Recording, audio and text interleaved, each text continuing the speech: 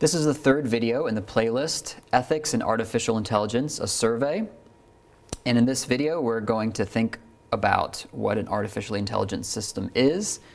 And I can already hear some eye rolls through the screen because you're thinking, the one thing I don't need in my life is someone else trying to define AI for me. I get it. Everybody does it. But let me say a couple things about what I'm doing. First of all, you'll notice that I'm going to try to be consistent and talk about a definition of artificial intelligence. I'm not making the claim that this is the one true definition. I'm saying this is a helpful way to think about it. Because remember, when we were trying to define ethics, it was the same kind of problem, where there's not like this easy universal definition where I can just kind of look it up in the dictionary and then I know what the definition is, or type it into my search browser and being like, okay, now I know what it is. You'll get thousands and thousands of results in your browser, both when you're trying to define ethics and when you're trying to define AI. So what I said then about ethics was that you can think of there being three types of definitions. There are those that are basically right, but not particularly helpful as we're like practically walking through and trying to figure out the lay of the land. And then there are definitions that are basically incorrect. They have some misleading or false information in them. And then there are definitions that are basically correct but are also helpful in helping us think about what counts as AI and what doesn't. So my attempt is to give you a version of the third kind, a definition that's helpful, that's basically correct also. And also, I think it's fair for me to talk about where I'm coming from as we talk about AI, because as we get down the road, you might have questions about, wait, does this really count or not? And so now you know my cards are on the table. Here's how I'm thinking about it.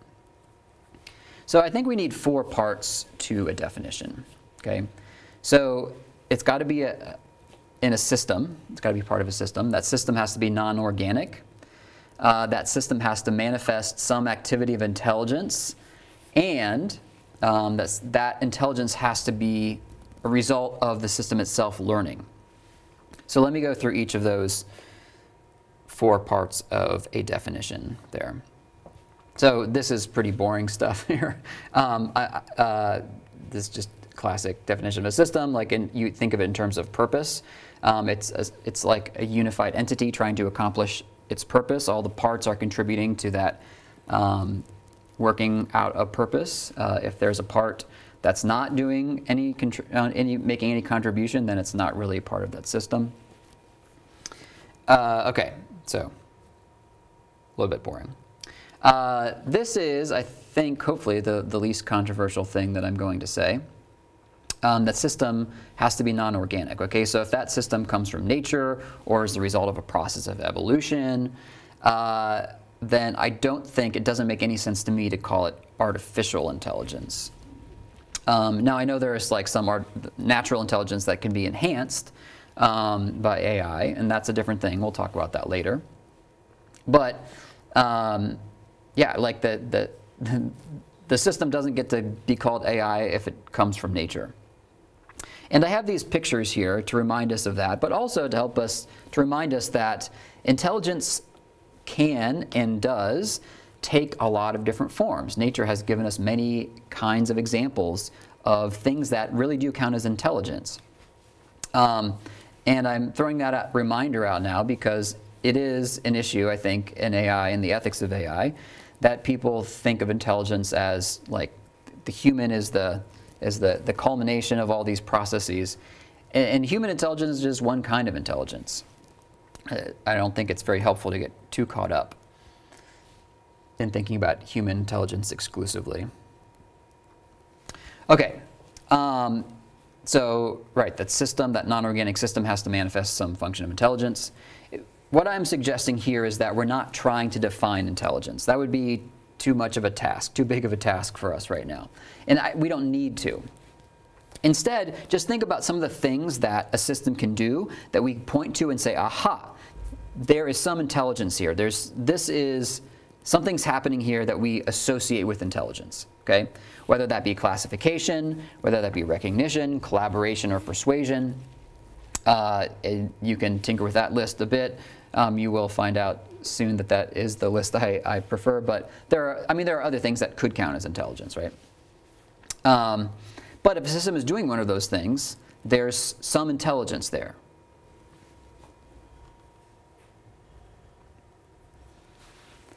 But the thing is, if that intelligence is given to it, if it is programmed into it, if it is engineered into it, I hesitate to call it artificial intelligence. I think that the intelligence has to be a result of the system itself learning. Okay, so think about a classification example, right? So you're coding, and you get coding errors, and they say like, hey, this is a name error, this is a type error, or something, right?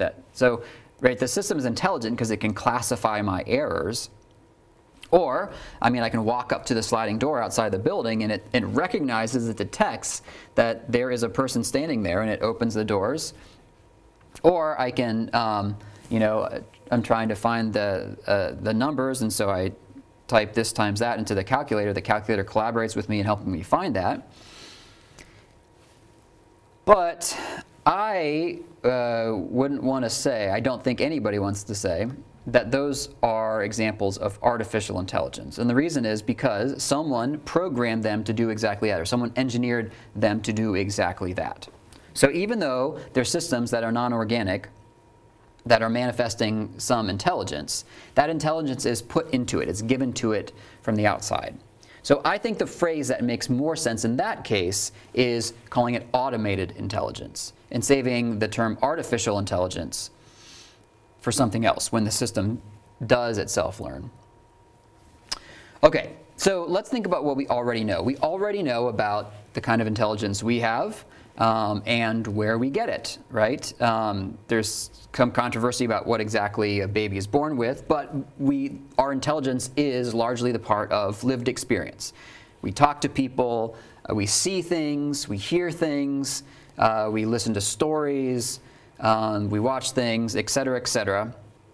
All those are parts of our lived experience, and the result, the culmination of those lived experiences, is some intelligence. Okay? So that's what we already know. Learning, lived experience is the process. Intelligence is the result of that process. Think about this. You've probably noticed that a lot of people find it difficult to talk about artificial intelligence separately from machine learning. In fact, some people just give up. Now they say, like a lot of people just say AI ML, as if like, well, we don't really know how to distinguish, so like we'll just call it AI ML. But to map on to what we already know, learning is the process. Intelligence is the result of that process. So I think it would be good for us to think about AI and ML in that same way. Artificial intelligence is the result. Machine learning is the process by which we get the result. The system itself learning is the process of machine learning. And at the end of it, that intelligence that is generated, that is the result of that process, is artificial. It's artificial intelligence. We'll talk much more about machine learning later, but I guess at this point, let me just say that as I talk to people, I do realize that I think when you say machine learning, some people are picturing robots learning things, doing exercises. That's not machine learning. There is a type of machine learning called reinforcement learning that's like maybe might make you think of this, but really we're talking about algorithms learning. We're talking about algorithms being trained on data, and through that process, the algorithms generate some kind of intelligence. All right, I hope this has been helpful in thinking about one approach to AI and thinking about how a system could be artificially intelligent.